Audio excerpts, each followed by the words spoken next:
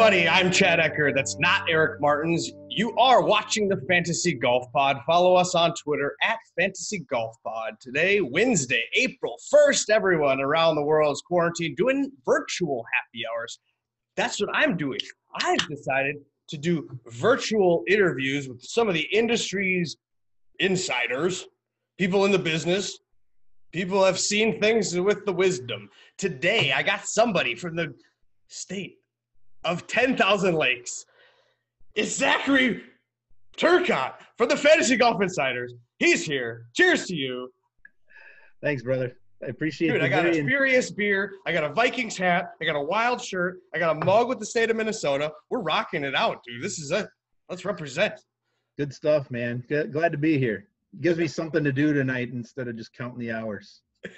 Exactly. Where are you at the moment? We are both in Minnesota, but where are you? I'm in Bloomington. You're out in upper I'm over area? the Roseville area, kind of the northeast side of the Twin Cities. So the older money part of town, I guess. So. And you're half of the duo of the Fantasy Golf Insiders.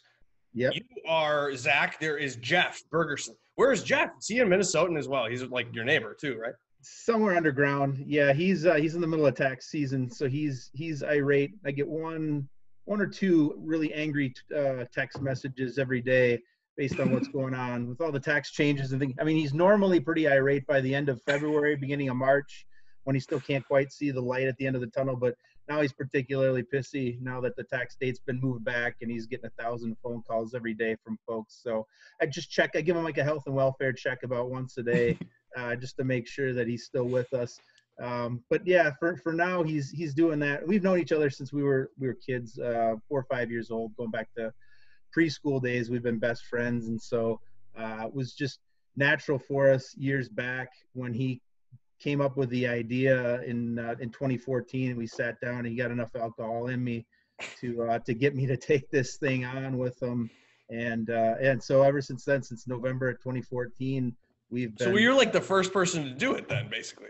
I'd have to say Pat Mayo was probably the original guy who was doing it, and he'd do like a little 5 to 10 minute sketch on his own where he'd talk about each tournament, what was going on. It was much briefer than anything that he does now in terms of getting real in depth. But yeah, he was really the only name. I think him and I think Notorious was probably writing about it at that point, but there was nothing real big in terms of like content or production. So within like 6 weeks of having the idea in 2014, we were up and running by the beginning of January for the Sony was the first tournament that we covered in 2015.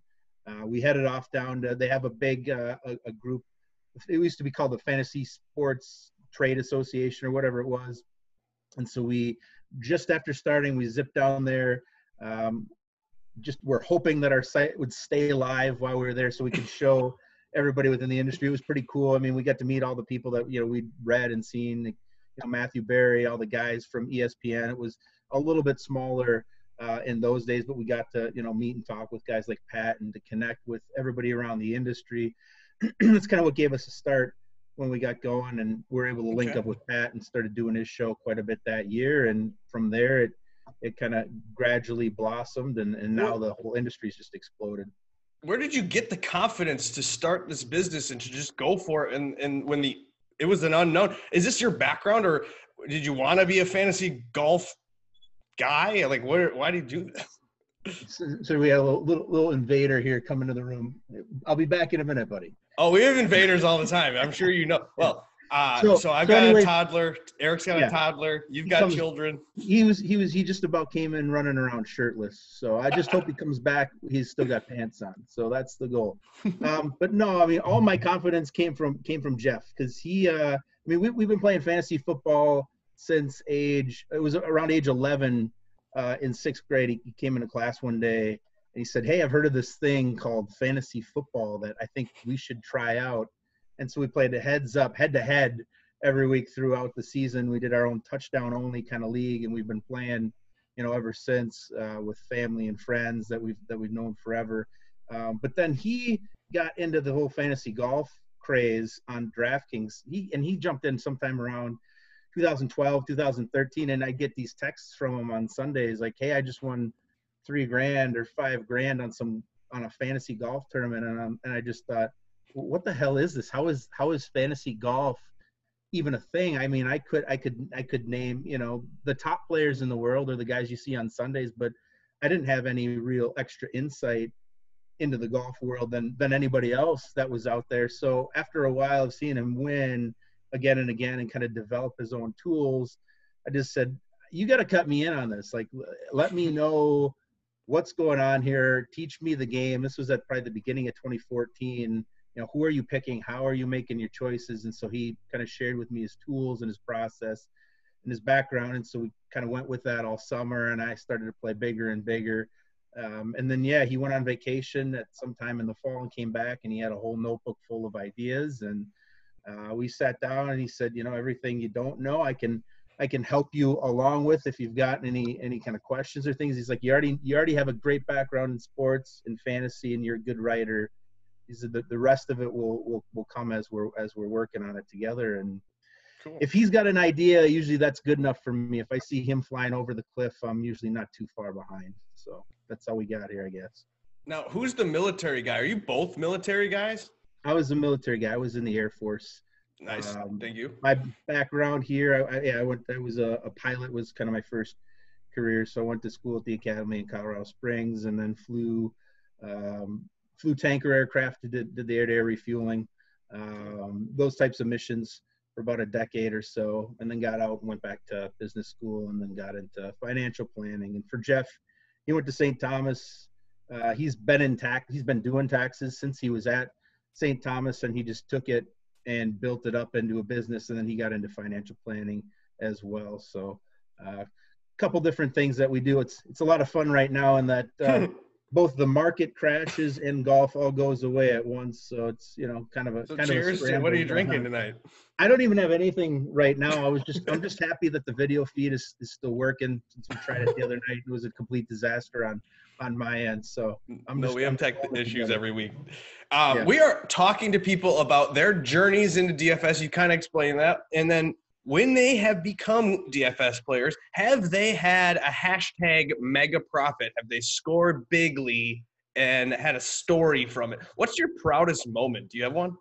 Well, we've had a couple that worked out pretty well for us. Back when DraftKings first started with golf and got real big in 2015, and they had the Millionaire Makers and things, they actually had a live final, which I know that they had finally planned on doing again this year. And it's now obviously wiped out again. So I guess we're just cursed in that regard. But we did get 2 qualifying tickets for the first live final, which took place in Boston back in the fall of 2015, out of TPC Boston.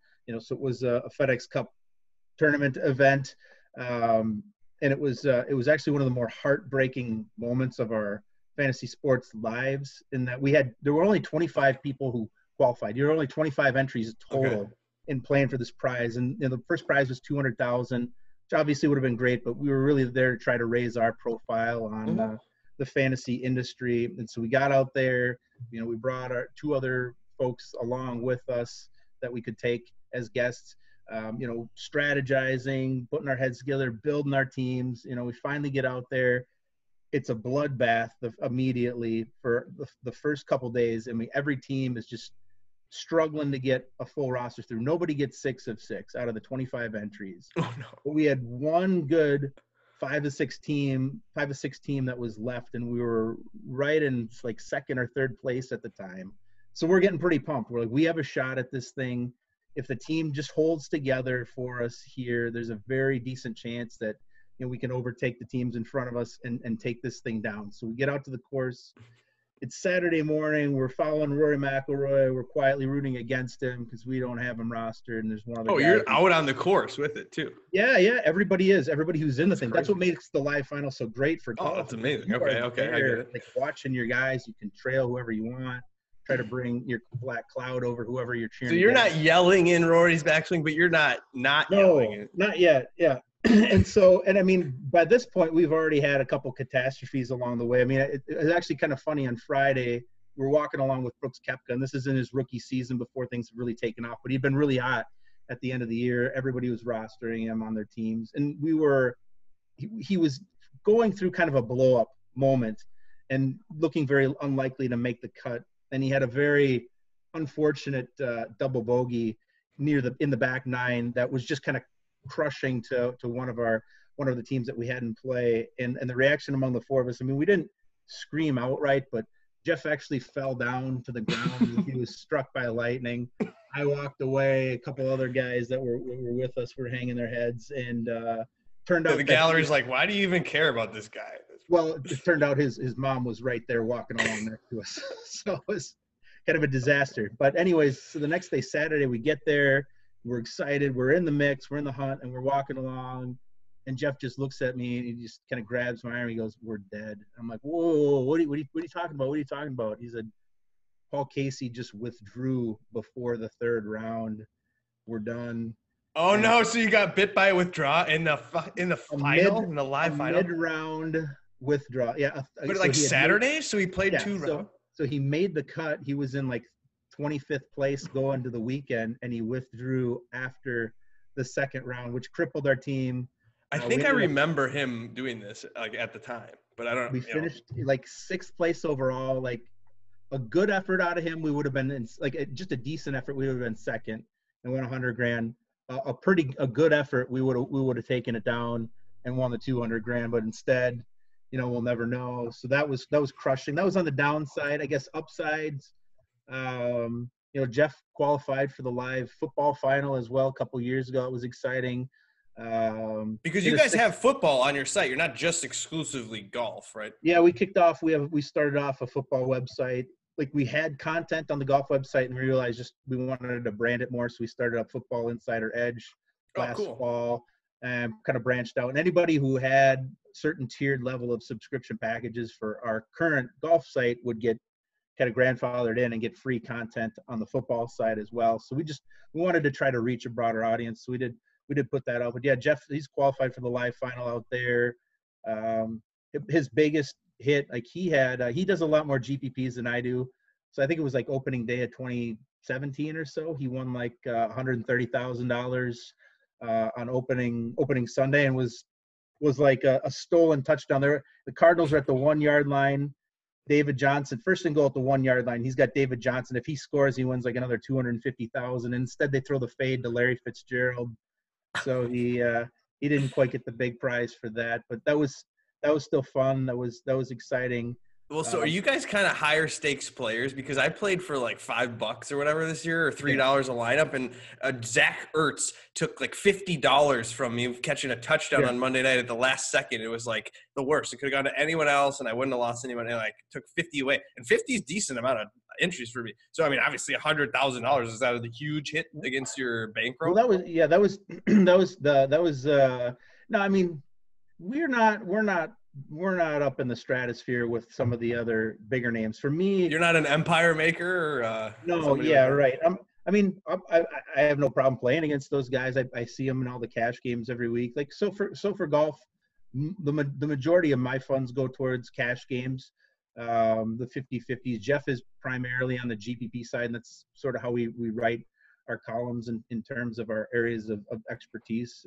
Okay, perfect. This is great, because guess what? I've been talking to GPP players, basically. That's all I've had on here. That's all we are. I am, at least. Right, so right. What's the cash strategy now? Is there a cash strategy, or are you thinking it's like you just play the right plays, you play the good plays? There's really nothing to it. No, you can definitely make mistakes in cash games. I mean, you see guys get too fancy. I mean, for a long time, there were guys who would make the argument that there's no difference between a cash game lineup and a GPP lineup. And I always have just said for golf, that's fundamentally wrong. Football, you can get away with that a lot of the time just because of the fact that there's no cut. Like if your guys don't perform well in the first half, you don't lose half your team or a couple players on your team. Whereas in golf, if you get wild, if you get crazy with a certain play, it can end your whole line. It can end your whole week all at once. And I think the big way of looking at it is that, I'm not as worried about chalk plays in golf, right? So if my whole lineup, if my lowest owned golfer is like a 30% golfer going in, that's a win for me. I'm already feeling good about my team. It's those people who isolate themselves on an island and go for that 1% owned player where they're the only person owning them overall. Just think of it this way: if that player hits and you end up with like a first place lineup that week, you don't win any more than the guy who finished right in the middle. If that 1% guy misses the cut, though, you're almost dead at that point, unless it was really just a complete chalk smash that week where nobody's chalk players made the cut. So you can end up with that 1% guy missing the cut, and it doesn't hurt any of the other teams that are out there. So I mean, so that's your focus is I'm taking good plays regardless of chalk, and are you starting the week looking at the names that are going to make the cut? Is that the most important factor to you? I'm looking for value. Yeah, that's really what I'm looking for is value. So you see, and it's different and it changes. I mean, if it's a no cut event, obviously the strategy has to adjust. At that point, you're going to open up what you want to own, and they'll probably own a lot more of the guys that have the potential to win the tournament. You might own the Justin Thomas or the Rory McIlroy just because you're not getting punished as much if you take that $6,700 player and he doesn't do quite so. I mean, maybe he's like 45th place or something, but it doesn't cost you nearly as much as if you were to miss the cut. So yeah, from that regard, yeah, I think you definitely have to think of it differently, because I look at the lineups for players every week, and I still feel like people aren't really fully embracing the concept. You'll still see a lot of people paying up big in weeks where there's not that deep of a player pool overall, so that they're really just kind of guessing on their bottom 3 or 4 players and hoping for the best. And that's going to work some of the time, but even in like a great season, right? Say it's a season where, like last year, McIlroy's the player of the year. He won 3 times, right? So I mean, there's probably 4 or 5 times where if you have him on your team and you missed badly with 1 or 2 guys at the bottom, it still worked out. It still paid off. But there's still plenty of times when he finishes 9th or 12th or 25th, and there's even going to be a couple times a year where he misses the cut. So I've just never really seen a lot of extra value in full cut events in paying up to go after those guys. So typically my cutoff point in cash games is going to be somewhere in the mid to high 9,000s range overall, and then I'll just kind of play it from there depending on how much depth there is available within the field, what kind of values are available. Okay. Do you have the same process each week? What's your process like? You have the show on Monday. I mean, You write articles Tuesday, they get published. You're making lineups Wednesday. Is that typical? Yeah, that's kind of how it works. I mean, yeah, I try to start a little bit ahead of time. So, the guys actually all they have to do is by Friday sort of declare that they're in the tournament. So usually late Friday afternoon, you'll see the next week's field. And I'll start to kind of look over that field, who's going to be there. I try to figure out how weak or strong that field is going to be ahead of time, because that's going to kind of shape my strategy or my approach overall. I'll look back over at previous tournament histories. I'll start to kind of build my own Excel file to just look at history and form. So hopefully by Saturday and Sunday, I've had a little bit of a look before all the numbers come out on Monday. So then Monday, I'll start putting all that stuff out. I'll start publishing some of the tools online. We always have to wait a little while for the odds to come out and then the prices to come out. We've got our developer who kind of builds and puts everything together for us. That usually comes out right around like 6, 7 o'clock at night or so. He's got everything up and loaded. By then, I've already done a decent amount of research, but by that point, I'll start to kind of look over the texture of the field. I'll try to see, is it going to be a week where there's a lot of value plays or where there's a lot of guys in the middle range, or is it so bereft of talent that I'm really going to be stacking on the top end and then just taking a lot of flyers below that? So I try to already have the research picture at least somewhat ready to go before we jump in, do the podcast, and then I start to put everything else together. So yeah, Monday is all tools that we put up online, doing all the prep work, doing the show, and then I try to build my player pool on that Monday night so that by Tuesday, once I finally stop procrastinating and sit down in front of my computer, I can just write straight through and not have to stop too much to go back on anything. On a full field event, 150-ish players, how many are in your player pool? Are you cutting it in half? Do you play 150 lineups? Or are you one of those people? I'll generally focus most of my attention on the cash games. So, I mean, generally. So then you really only need one team, really, right? Yeah, I'm usually a one lineup guy in cash games. So I'll play anywhere usually between $1,000 to $2,000 of cash games every week, and that's kind of the majority of my play. And then I'll typically build 100 to 150 lineups in whatever small ball offering DraftKings has. So if they have like the $5 drive the green where they've got Okay. 100,000 up top, then I'll build 150 lineups for that. Are you 100 to using a 150 separate player pool entirely then for that?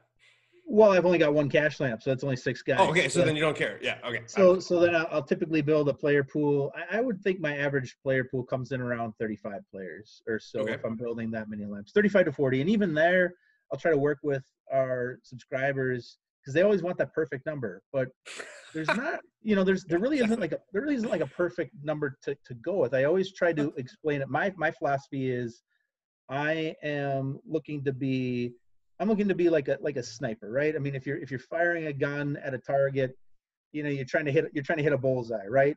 I want to be like a sniper. Like I'm trying to hit one small spot in the bullseye in terms of my target. So in that regard, I'm trying to limit my player pool down so that when I hit, I'm very heavily concentrated with a lot of different bullets up at the top, as opposed to, if I've got 75 play, right? If I'm just spraying it with a shotgun kind of approach, I mean, so I've always tried to tell people I think it's kind of a mistake just to play guys. If you're building 150 lineups, to have a guy in there, some $6,600 player in there one time.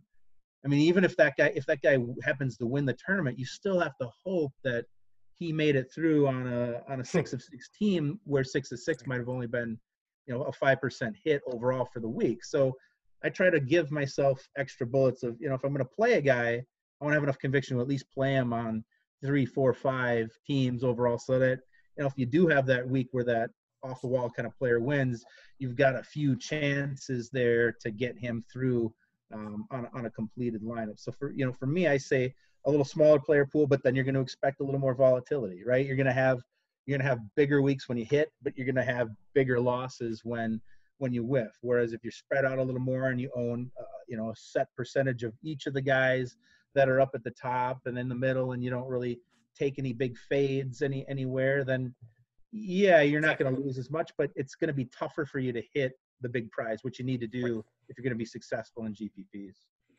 On FGI, you have a lot of stats you can play with. Do you have a go-to stat? What's your favorite stat?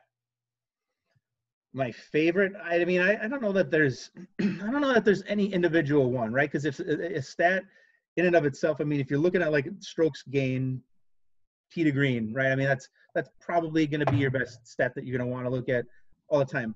But at the same time, if you're looking at that number over, a 5-year period or a 2-year period or even a 1-year period, it can mean a lot of different things. So if you're looking at it, like if you're looking at a guy's stats right now from 2019, that might be a decent representation of where that player is at, but maybe somebody's taken a big step forward in their game, or maybe they've fallen off, so you have to have some context behind this. So I mean, all the strokes gain stats I think are fantastic, but you also have to kind of understand where the player is at within a given period of time to make it kind of relevant to your process. For sure. So when do you think the PGA will come back? Do you think we're going to get it in July like I do or not? Man, I don't know. It's really tough to say. Just among the major sports leagues, I think everybody's kind of watching everybody else at this point, just because the dominoes went so fast. Like as soon as Rudy Gobert tested positive, it was people just couldn't cancel quick enough or shut everything down quick enough. And so I think a lot of it's going to be the same way in starting back up. Everybody is making sure that they don't make the big PR mistake of getting out first and then having anything at all happen with their players so that they would have to shut back down again. So I think it's likely that these guys are going to err on the side of caution. Right now, golf has been canceled essentially all the way through May. So I just saw that. I think China tried to do basketball again, and then they've stopped that. So that's kind of like the litmus test is to see what they're going to try to do, even though I don't really trust them necessarily. And I think golf naturally would be the first one you could bring back. Exactly. I think so too. And that even when they shut down, it was like, yeah, I mean, if there is any game that promotes social distancing, it is golf. I mean, having 300 guys spread out over a 10-hour period over hundreds of acres, like the golf would probably be the safest one once they're ready to come back. But I really think I think they could test everybody too. Like, let's get everybody to test before they go out on the course. Like, don't let fans out there. We don't. Yeah, it's a challenge. I think it's all going to be kind of for PR. We'll have to see the numbers and things start coming down. And well, what about us, dude? Are we going to be able to golf? Do you golf? You golf, right? I mean, not right now. Like I don't golf as much anymore with my regular business and with the golf side. Maybe once or twice a year. So it's pretty rare. Jeff tries to get outside of tax season. He gets out on the weekends and plays a little bit, but it's much more of a challenge now with the two businesses, and then with the kids running around. It's just not near what it used to be. So well, yeah. It is what it is. What's new with the Fantasy Golf Insider? Like you just said, you have a fantasy football website that hopefully by September you can get into and you can pay for and you can get access to. What else is going on over there? Anything new? Yeah, I mean, we're still developing a lot of different tools. And I talked to the developer the other day. I told him, I was like, just let's hope that golf does make it back. We've added a lot of great stuff. We've been having really good success. You know, we added a weekly betting picks column that we've been doing really well on. We'd hit like 4 weeks in a row coming into the Players Championship. So that was pretty exciting. We just added a Slack chat at the beginning of the season. So we've got a really awesome community of folks that are in there. And even now we'll still kind of check in just to see how everybody's doing and, see how that's going. So we've got the Slack chat going. We're actually building right now. I think our developers putting together like a course comparison tool that you'll be able to use, where you'll be able to select several different courses in terms of a comp course for the given course for a coming week, and it'll kind of pull out all of the statistics based on the composite of those specific courses to kind of show you which players look to be most favorable based on the courses you're selecting there. So that's a lot of different things that are still in the mix. A lot of things that we want to keep adding to the website. So hopefully we'll get some golf back here soon. Yeah, and hey, if they play the 3M Open, we're gonna be there.